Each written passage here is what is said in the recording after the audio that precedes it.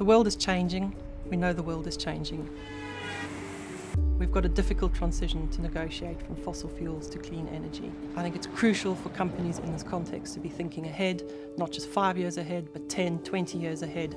And the fact that Johnson Matthey does that is a tremendous thing to be part of.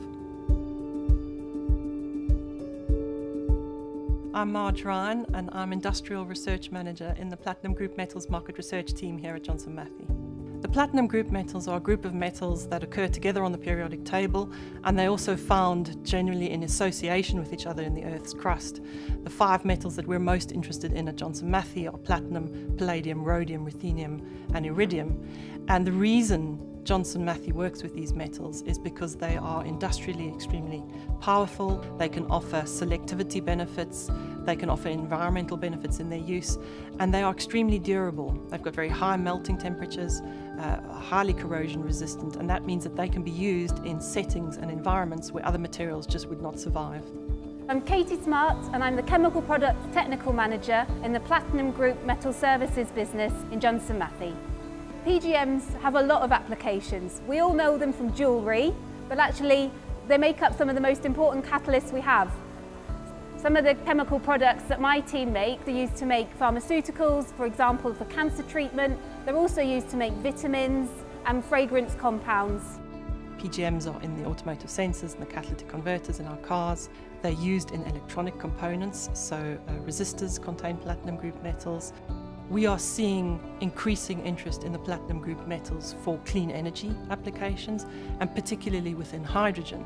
So the use of platinum in fuel cells and iridium in electrolyzers to make green hydrogen. The amount of platinum that's mined every year, the volume of that is roughly equivalent to an SUV. Iridium is much rarer metal, so in terms of the amount of iridium that's mined every year, that would comfortably fit into 7 carry-on suitcases.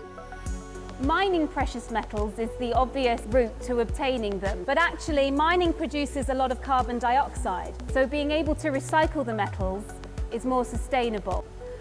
Johnson Matthey is the largest secondary refiner of platinum group metals, so that means the largest recycler.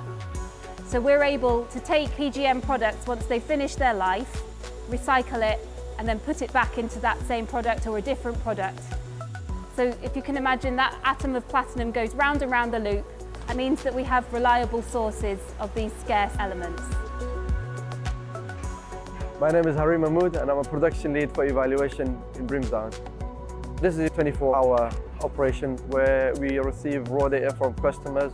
The material that we process come from a variety of places. Some of them are external, some of them are internal. We crush these materials and then we mill them, grind them down into powder form and process them to find out the PGM content of this material.